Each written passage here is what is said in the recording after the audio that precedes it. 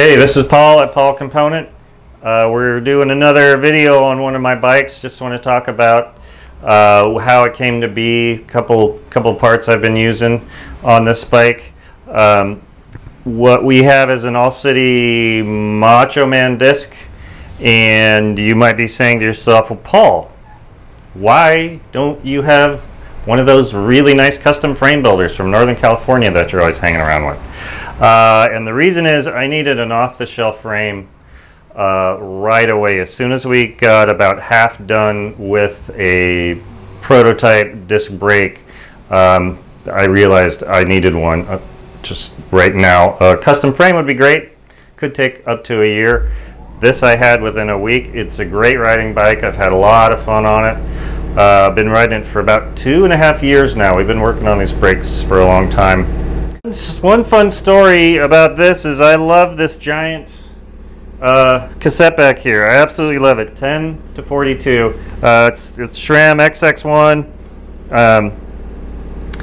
and I'm out riding on a different bike, and I'm thinking, how I want that on a drop bar bike, and I don't want a front derailleur. I just want simplicity of one shifter, and I'm thinking, how am I going to do that? And this is what I came up with. This is a shifter bracket. Simply mounts an 1x SRAM shifter on your handlebars. And this is one of those things where I had an idea in the morning, came to work, made some sketches, went out to the machine shop, and by that afternoon I had it on a bike and it was working.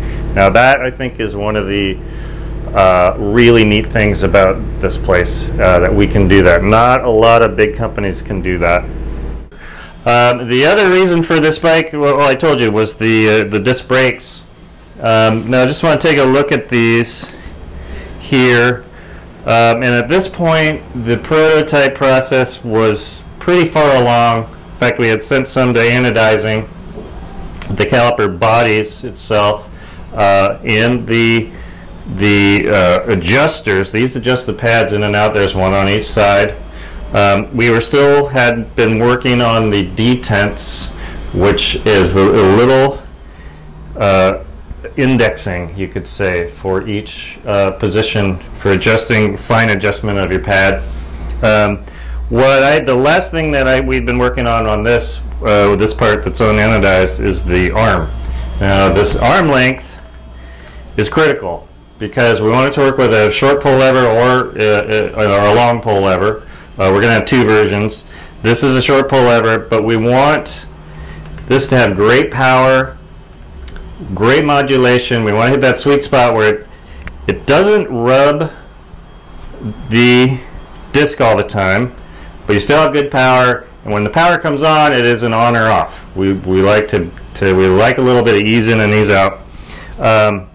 And it turns out this is the final length. This is still prototype, but this is the final length, and these parts are getting made now, and hopefully when you're watching this, well, I'm sure they will be available. That wraps it up. Just, you know, standard parts, mismatched, because I get them from the mismatch bins when I need to build a bike.